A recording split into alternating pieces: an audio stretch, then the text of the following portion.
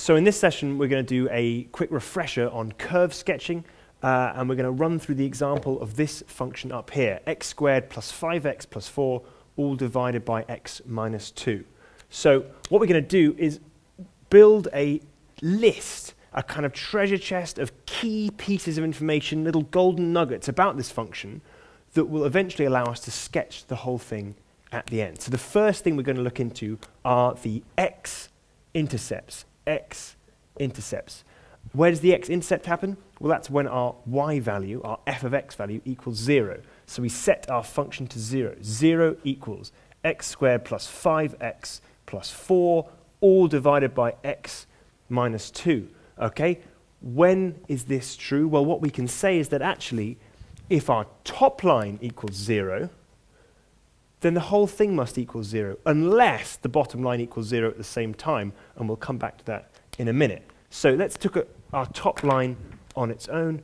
X squared plus 5x plus 4 equals 0.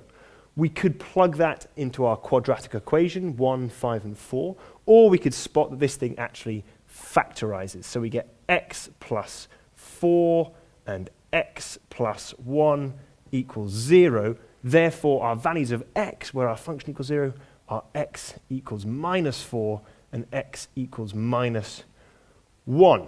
Okay, so we've now found our x-intercepts, and we can put them into our treasure chest. Okay, minus 4, comma 0, and minus 1, comma 0. Right, that's the first pieces of information. On to the next one. What about our y-intercepts? Okay, when does our function have a value that crosses the y-axis? Well, that's going to be at x equals 0. So y-intercepts are going to be, here we go, f of x equals 0 squared plus 5 times 0 plus 4 divided by 0 minus 2. Okay, forget all the zeros. Of course, they just disappear. And now we've got 4 divided by minus 2, leaving us with just minus 2. So we've now got our y-intercepts at 0, comma, minus 2. Okay, so very quickly, in the space of 1 minute, we've already found out 3 very important things about our function. The next thing we're going to look at are asymptotes. Okay, are there any asymptotes? Any vertical asymptotes, slant asymptotes, horizontal asymptotes? Well, we can straight away see, because this is in a nice polynomial fractional form, we can say, well, anywhere where the denominator, the bottom line, equals 0, we're going to have a vertical asymptote. So let's take our denominator and say, okay, x minus 2 equals 0. Very easy. X equals 2. So at x equals 2, we know we've got an asymptote. But what kind of asymptote? Well, there are 4 different ways this could look. Right, here's 2, here's 2, here's 2, and here's 2. Okay, so we know we've got a vertical asymptote, but is it going to be one like this, like this, like this, or like this? 4 different options, diagonally across, both negative or both positive. Well, what we do is we take the function very close to 2, but just either side, and we see whether the value is positive or negative. Okay, so if we take the function and we say, what happens at x equals 2 and a little bit? Okay, so we can do this formally by saying 2 plus delta, but we often don't need to. We can do it by inspection. So the top line, 2 and a bit squared is a positive number, 5 times 2 and a bit is a positive number, 4 is a positive number. So we've got positive on the top line, and the negative, 2 and a bit minus 2, well, you're just going to have that bit left. So that's a positive number as well. So that's positive. So we know that when x is bigger than 2, it's positive. So that has got rid of these 2. But which one of these is it? So we just say, well, what happens when x is slightly less than 2? So 2 minus a bit squared, it's going to be positive. 5, 2 minus, very positive, positive again. So the top line is positive again. But the bottom line, slightly less than 2 minus 2, that's going to be a negative number. So positive divided by negative is negative. So it's going to be negative. So we're looking for this one. So we know now that at x equals 2, there's an vertical asymptote, and it's of this form here. So we can put that in our treasure chest. V asym. Okay, and we can say x equals 2, and we can say it looks like this. Ooh, let's do some dots. Okay, and it looks like one of this variety. Okay, we don't know yet how far those asymptotes are going to go, whether these curves are going to turn back on each other. We just know that there's a vertical line at 2 where this thing is asymptotic. Okay, so the next piece of information we're going to look for are there any slant asymptotes? Are there any slant asymptotes in our system? Well, this occurs if you have a polynomial ratio expression where the top line is one higher order than the bottom line. Is that the case? We've got x squared on top, but only x on the bottom. So yes, we'd expect to find a slant asymptote. How do we go about finding the equation of that line? Well, what we do is algebraic long division. So I had to even refresh my own memory about how to do this just to make this video. So it's not something that I've actually used very often, but it's a good trick. So let's have a go. Right, we've got x squared plus 5x plus 4, all divided by x minus 2. I suspect a lot of you at school could have done this, but may well have forgotten like I did. So the method is, in each line, we're trying to get rid of a bit of this function that we're dividing. So we say, okay, if I want to make an x squared, how do I make it with this? What do I multiply it by? Well, I multiply it by x. If I multiply it by x, I get x squared minus 2x. I then subtract that from the function. Next line. So x squared minus x squared is gone.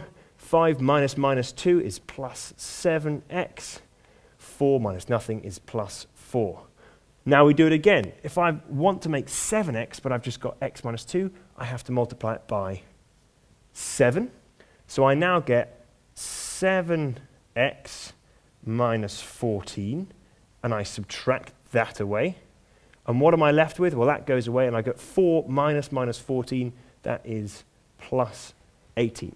So we can now write our function in an entirely different way. That's exactly the same, but it's just a different way of writing it. So we can say f of x is equal to x plus 7, and this remainder term here, plus 18 over the original denominator, x minus 2. So these two ways of writing the function are totally equivalent.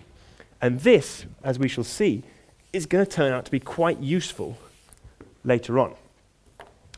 So we've got this slant asymptote, and what that analysis has told us is that the slant has the function x plus 7. So if we say S asy, okay, and we can say, right, it's got the function y equals x plus 7, which means it's going to look a little bit like, well, let's just put on x plus 7. It's going to look a little bit like this, with 7 and minus 7 there. Okay, the next thing we're going to start to look for are the stationary points. Okay, and you'll remember that we find those by first differentiating our function. Now, we can take a function like this, and if we want to differentiate it, we could use the quotient rule, which is a kind of formula for allowing you to differentiate ratios. But I don't remember the quotient rule, nor do I expect you to.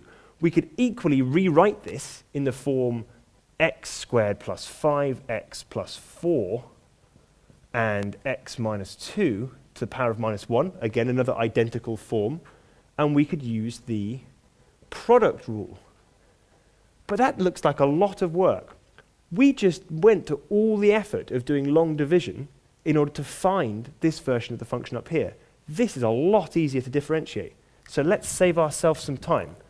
So just as a reminder, if we wanted to do the product rule, because we were being masochistic, we could say, well, this is u, and this is v, and f dash equals u dash v plus v dash u. Okay, a lot of work. Or, just by inspection, I can now say, well, f dash of x is going to equal x differentiates to 1, 7 differentiates to nothing, it goes away, And then this thing, 18 over x minus 2, well, the differential of this thing on the bottom, it's got a negative exponent, so it's just going to be minus 18 times x minus 2 to the power of minus 2. Okay, if you can't remember how to do that, you need to go away and look it up. Right, when do we find a turning point, or when do we find a stationary point? This occurs when our first derivative is equal to 0. Okay, so we're going to do some rearrangement. I'm going to take this thing and put it over here, and then I'm going to divide through by 18. So 2 steps in 1. 1 over 1 plus 18 equals x minus 2 to the power of minus 2. Now remember, this thing here is just 1 over x minus 2 squared. So what I'm going to do is just flip over both sides of the equation. 18 equals x minus 2 squared. Okay, I hope you're comfortable with that step.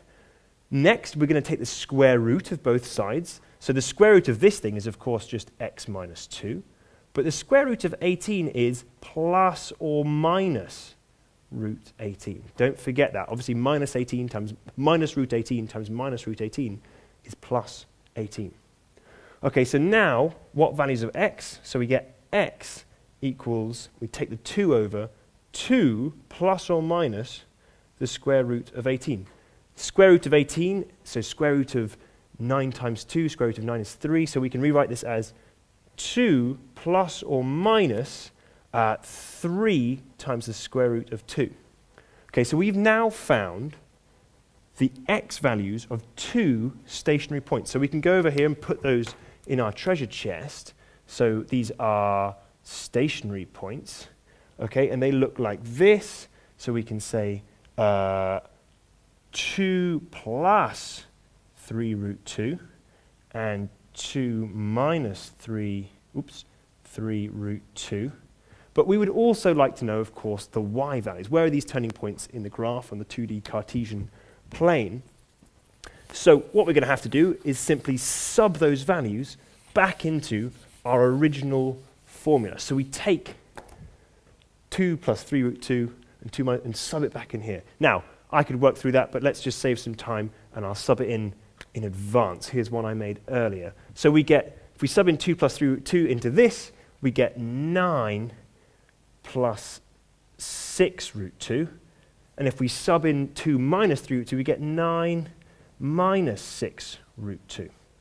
Okay? So now we've got 2 points in space.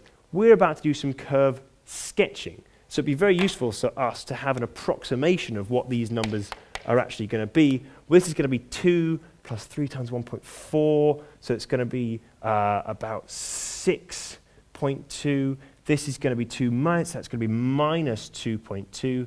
This thing, 9, kind of do that in my head, it's going to be 17.5-ish. And this thing, 9 minus 6 root 2, so it's going to be the other way around, so it's going to be about 0.5. So we've now got the positions of our 2 stationary points, as well as rough approximations for when we want to sketch the graph. Okay, the next thing we need to know is, these are stationary points, but are they maxima, or are they minima, or are they even inflections? So what we have to do is differentiate the function again. So I rubbed it out, but let's put it back up. So the first derivative of this thing, f dash of x, equals 1 minus 18 x minus 2 to the minus 2. We want to differentiate that thing again. Easy enough. The second derivative equals, the 1 goes away. We move this down so we get plus 36, 2 times 18, x minus 2 to the power of minus 3. Now we want to know what is the value of this second derivative at these turning points. So we don't need to know the exact value, but we'd like to know whether it's positive or negative. So if we sub in 6.2, well, 6.2 minus 2 is just going to be 4-ish, a positive number. Okay, a positive number to any exponent is still going to be a positive number. So this thing is going to be positive, which means it's going to be a minima. Okay, similarly, minus 2.2. So minus 2.2, minus 2 is minus 4. Okay, and we've got an odd exponent, which means it will keep its sign. Okay, so we're going to have a negative number, which means this one is going to be a local maximum. So we now know we've got this long list of things which we've found out, and we can now begin to sketch our function. Right. So it's useful to, to practice this thing. You get a better intuition about what you're going to need to do next. But ultimately, let's just draw some axes, chuck on the points, and see what happens. So we'll draw some nice, big axes. Okay, and start with our intercepts. Let's label everything on. So here we go. -4, 0, and -1, 0. So -1, -4. Okay, we've got a y-intercept at -2. So let's do -2 here. Okay, and we've got a vertical asymptote at the value of x equals 2. So x equals 2 is going to be here, and it's going to look like this. Okay, we've got a slant asymptote at the function y equals x plus 7. So x plus 7 will, x equals 0, y equals 7. So that's going to be, I don't know, somewhere here. And y equals 0, x equals -7. So that's somewhere out here. Okay, so it's going to look something like this. Okay, now, we'd already discovered that our vertical asymptote has lines that look a bit like this. So let's get our curve sketching green pen and say, okay, to the left of 2, this thing comes up from below, and to the right of 2, this thing comes down from above. So it's going to look something like this. Okay, we know it goes on to not cross this line. We know it goes through all those points, so we must be getting pretty close. Okay, and the last thing we need to mark on are these stationary points, or what you're actually turning points. So 6.2, so we've got 2 here, so 6.2 is going to be out here, and 17.5, so somewhere up here, and -2.2, -2, somewhere between these two, and +0.5, so somewhere about here. Okay, so now that is all the information that we're going to need. We'll mark this on. This is going to be a maxima. This is going to be a minima, so we'll rub that out a little bit. Okay, and we just grab our green line and go for it. Okay, here we go, coming up through here and down and tending towards this red dotted line. And again, up from above, come down through the point and tending towards the green line, the red dotted line up there. So we've taken quite a complicated function that you probably couldn't have pictured in your head, just run through a few simple procedures where we've gained little key pieces of information and finished up knowing everything there is to know about this function. Okay, see you next time.